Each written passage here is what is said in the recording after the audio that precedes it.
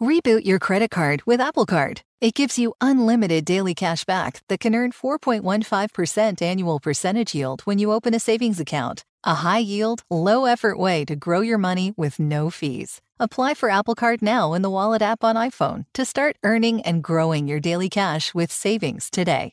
Apple Card subject to credit approval. Savings is available to Apple Card owners subject to eligibility. Savings accounts by Goldman Sachs Bank USA. Member FDIC. Terms apply. Are you ready to move your career forward? Make your comeback with Purdue Global and get college credit for your work, school life, or military experiences. With these credits, you may have already completed up to 75% of your undergraduate degree. You've worked hard to get where you are. It's time to get the recognition you deserve and earn a degree you'll be proud of. One that employers will trust and respect. When you take the next step in your life and career, make it count with Purdue Global, Purdue's online university for working adults. Start your comeback at purdueglobal.edu.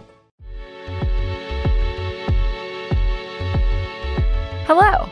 From Wonder Media Network, I'm Jenny Kaplan, and this is Womanica. This month, we're talking about trendsetters, women whose vision, style, and willingness to break barriers changed culture, from what we wear to how we behave. Today, we're talking about the original hostess with the mostess. This woman wrote the book on throwing parties, raising the bar for high society fun on both sides of the Atlantic. And she did it all from humble beginnings. At least, that's the story she stuck to. Please meet Elsa Maxwell. A great hostess has great party stories. For Elsa, her own birth was a go-to. She was born on May 24, 1883, in a private box in the Keokuk Opera House during the climactic aria of Mignon. Well, that was what she amused people with anyway. Elsa was born on May 24th, just 2 years earlier in 1881. And she was born in Keokuk, Iowa, just in her grandmother's house on North 4th Street, rather than the local opera house. Later on, Elsa would tout her birthplace of Keokuk as a symbol of her simple origins. It wasn't exactly a lie, but right after she was christened, her family moved back to their large house in San Francisco, where Elsa did all her growing up in the upper middle class. Still, in Elsa's own retelling of her childhood, her modest upbringing inspired her glamorous life. She was turned away from a party when she was just 12 years old because her parents were too poor. After that, she swore she'd give great parties all over the world and invite everyone to attend, except for the rich, who would only be invited if they had something more important than money to bring with them. In her mid-20s, Elsa was living a fairly plain existence, playing piano and selling music in New York City. In 1910, she found her first foray into society. She joined forces with a young woman, a Vanderbilt by marriage, who needed to fundraise for her women's club. Elsa used her musical chops to whip together a short opera for the show. It was fairly unremarkable, except for the fact that it introduced Elsa to the high society women she'd eventually rub shoulders with nightly. Elsa wasn't particularly beautiful, or wealthy, or socially prominent. She hadn't married rich. In fact, she hadn't married at all. She wasn't a spectacular piano player or singer or actress. What Elsa was fun. The best parties are given by people who can't afford them, she once wrote. The glimmer of an original idea can make an evening more successful than a lavish dinner in a well-stocked bar.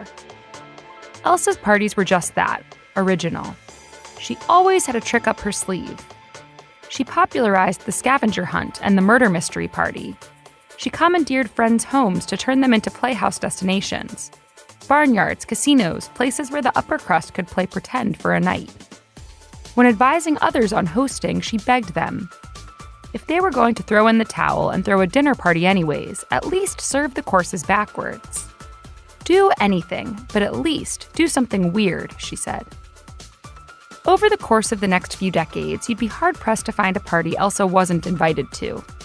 She worked her way up the social ladder, collecting contacts and locales from her last soirée to plan her next one. Her guest lists were expansive, connecting the rich but boring with the interesting yet penniless. She held her guests to just 2 qualifications. First, that she knew and liked the person, and second, that they had something to contribute to the party. Elsa was an extremely public figure. but she kept her cards close to her chest. Nobody ever knew quite how she made her money, how she gathered the capital to throw the parties she did, or what she did at home, out of the spotlight of her parties. She denied she ever gained money from her events. Her longtime partner, Dorothy Fellows Gordon, or Dickie for short, was born into a well-to-do English family and might have supported them both. Dickie and Elsa lived together for many years. The exact nature of their relationship was another secret Elsa kept out of the tabloids. Elsa kept spirits up through both world wars, the Depression, and the changing tides of fashion for more than 3 decades. She wrote a guide on how to host parties and a truthful-ish autobiography of her life called RSVP. Elsa enjoyed putting herself at the crossroads of culture, claiming credit for popularizing Monaco as a vacation destination, and even touting herself as a matchmaker to the stars. By the 1960s, Elsa had begun to slow down. She attended her last party in April of 1963 in a wheelchair. That November, she died at the age of 80, 82. Elsa never married. Her life, she used to say, belonged to her many friends. "The world is my husband," she wrote. "I married the world." All month, we're talking about Trendsetters. For more information, find us on Facebook and Instagram at Womanica Podcast. Special thanks to Liz Kaplan, my favorite sister and co-creator. Talk to you tomorrow.